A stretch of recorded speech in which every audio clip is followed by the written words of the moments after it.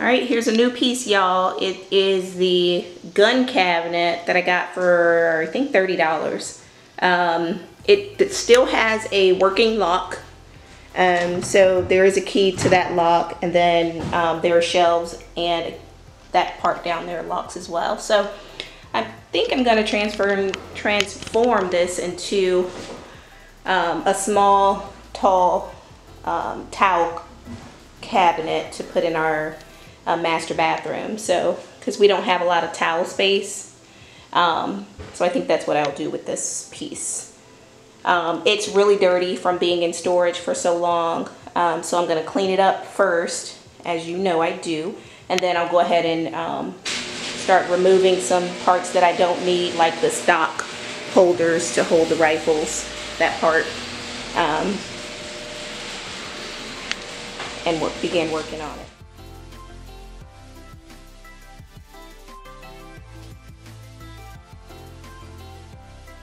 Okay, so I am going to be using this Rustoleum chalked linen white color in the inside and on the outside.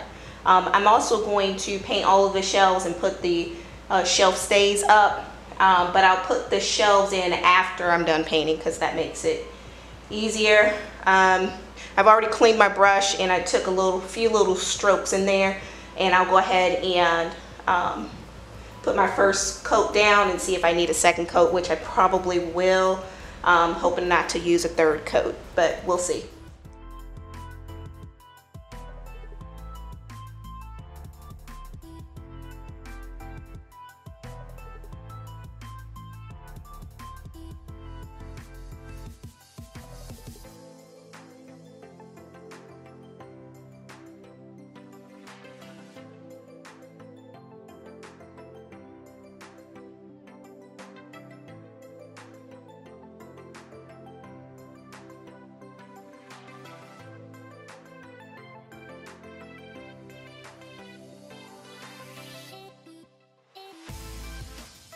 Okay, so I am done with all of the painting, and I just wanted to show you all a few things.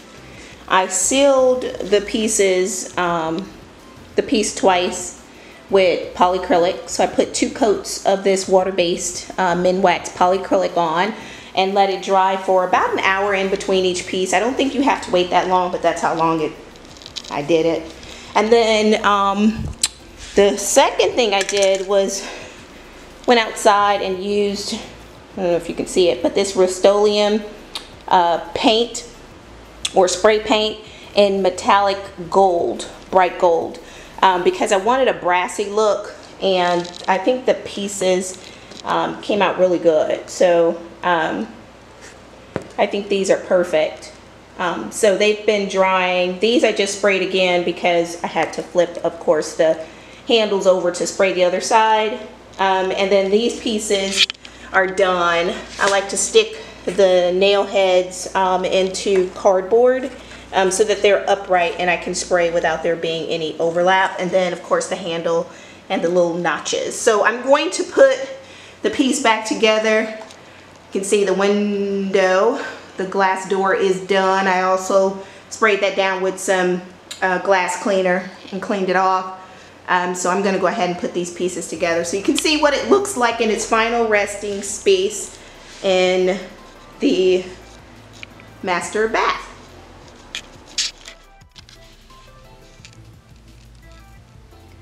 We have done it, y'all. This piece is complete.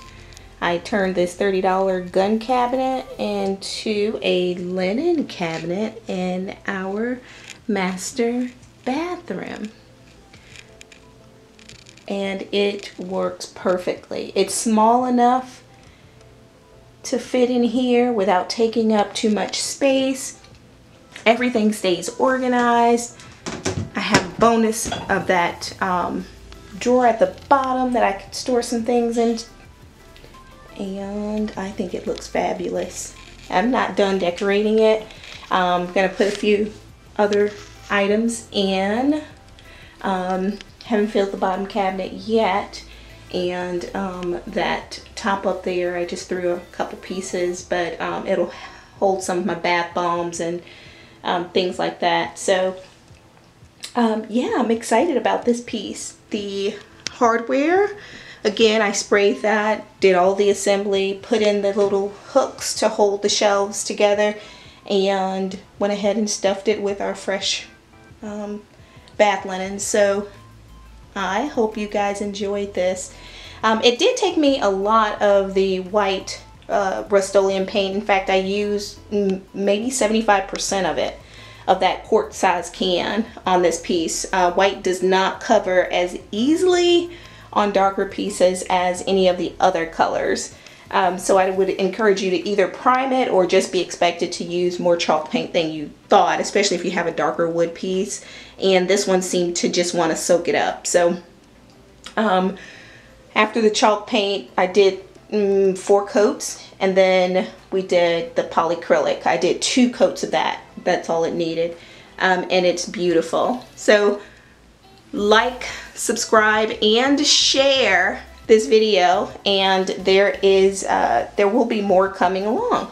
I hope you enjoyed. Have a great day. Bye.